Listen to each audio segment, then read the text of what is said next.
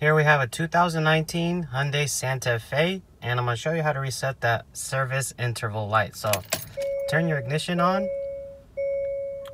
Then after it does the system check, there you go. There's this light. It says service required, and it says minus 991 miles. So it's been overdue. So all you got to do, go on your steering wheel and hit this mode button or the menu button. Keep going until you go to this part right here. Then scroll down using these buttons. Keep going until you see service interval. You push OK.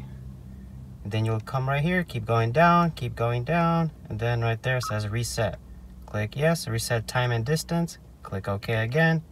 And there you go.